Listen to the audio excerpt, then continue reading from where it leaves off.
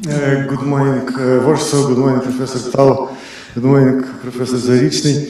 I have rather mathematical question.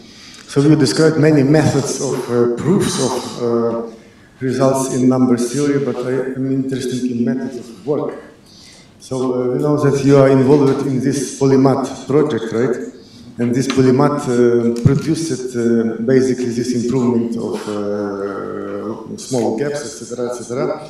So your opinion about this work of Polymath, is it the future of mathematical work of scientists, or it is just your personal some experience? So these online collaborative projects, they have a place. I think there's a certain small fraction of mathematical projects for which this is a good paradigm. But I think for the vast majority of projects, sort of the traditional paradigm of having 1 or 2 or 3 people work rather than 100 people is better. So the type of projects where Polymath is effective is if it's a project that can kind of be split up into many somewhat decoupled components, and so different groups of people can work on different portions of it. And if you need to combine ideas from very different fields, and maybe if you don't quite know in advance which what type of expertise is needed. So for example, for this Polymath project, it was not clear to us initially that, so this was a number theory project to get the prime gap between primes down. It was not clear at the beginning that we needed experts in optimizing multilinear integral functional quantities.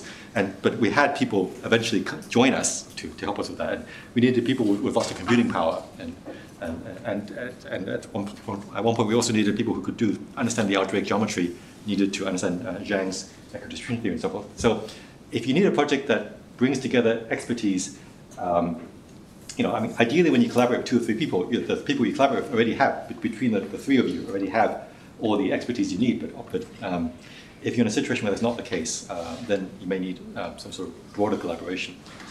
The other thing that helped with the Polymath project was that there was this very visible measure of progress, which is this upper bound of prime gaps, and so this number sort of and it was a decreasing sequence of natural numbers, so it had to terminate actually. So there was a very clear metric of progress, and there's a clear sort of place where it would stop. With other projects, I think it would be a lot less clear to sort of gauge what contributions of different people are actually helping and which ones are not. So yeah, it helps to have a very well-defined goal with some sort of metric. Ideally, a decreasing natural number is a particularly good metric.